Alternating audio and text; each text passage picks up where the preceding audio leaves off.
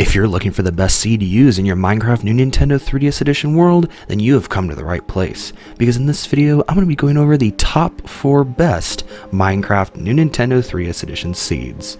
So without further ado, here we go. The first seed on the list is a seed with a woodland mansion that's very close to spawn. Just a short walk away in these coordinates you will find a massive woodland mansion with 3 floors and a bunch to explore. There's also a mountain cave near spawn as well at these coordinates, and after digging through the mountain and a short way down the cave you'll find some diamonds here, a small stack to start off in your survival world if you do so choose. There's also some interesting cave generation down here as well for you to explore as well.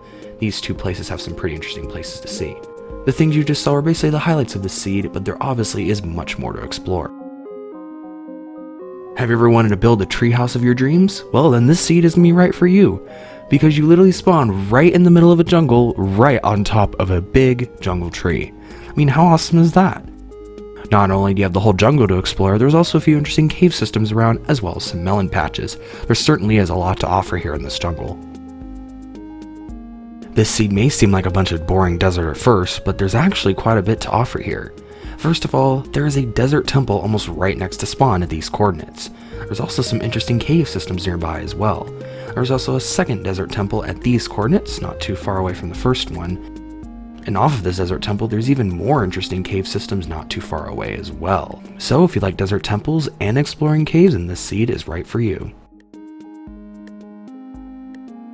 And last but not least, this is by far the best seed in Minecraft New Nintendo 3DS Edition so far.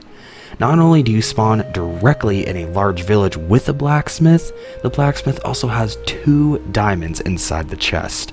So that is a great start to this world.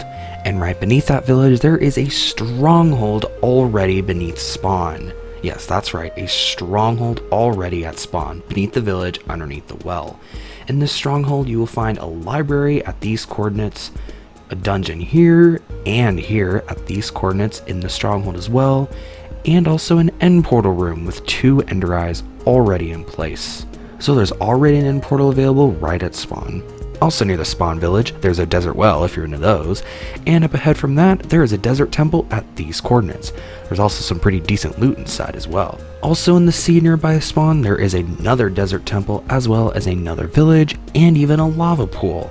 I did not specifically show these in this video, but they are there and they're very close to spawn as well. So if you don't want to have to look for your strongholds and if you want to have desert temples really close to spawn, this is the seed that's right for you. So yeah, I hope you guys found this video helpful, and if you do decide to use these seeds, comment down below if you found anything extra that I shown in the video. If I do ever find any more epic seeds in the future, then I may even make a part 2 of this video. But in the meantime, I hope you guys enjoyed this video, and thanks for watching.